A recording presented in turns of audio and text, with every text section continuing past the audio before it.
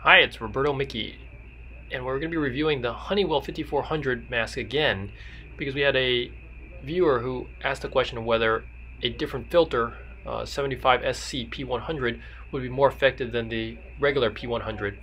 The difference between the 75SC and the 7580 is that the 75SC has an activated charcoal which is able to remove volatile gases.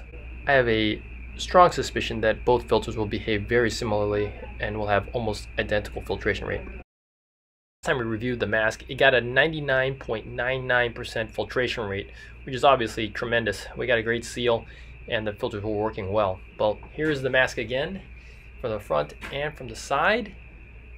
Here's a recording of one of the cycles that we took, of the 30 cycles that we did for the normal P100 filter, and we got an average over 30 trials of approximately 3.8 particles per liter. So a pretty good filtration rate, but not as good as the previous time. Here's with the 75SC, and the filter was once again tested over 30 cycles, and we got an average particle count of 4.8 particles per liter. So the two filters are pretty similar. Here's a video of one of the cycles of the air sampling that we took, and basically we had an average particle count over 30 trials of around 1,694.1 particles per liter. So here's the calculations for the 75SC. It got a 99.71% filtration rate.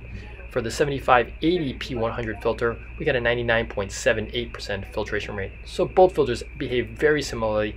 You really can't compare them head to head because we didn't do enough trials to do a statistical analysis. But my hunch is that both will behave very similarly because they have the similar particle filter in the front. So simple plug, please subscribe below and support the channel. Everyone be safe, wear a mask, and practice social distancing.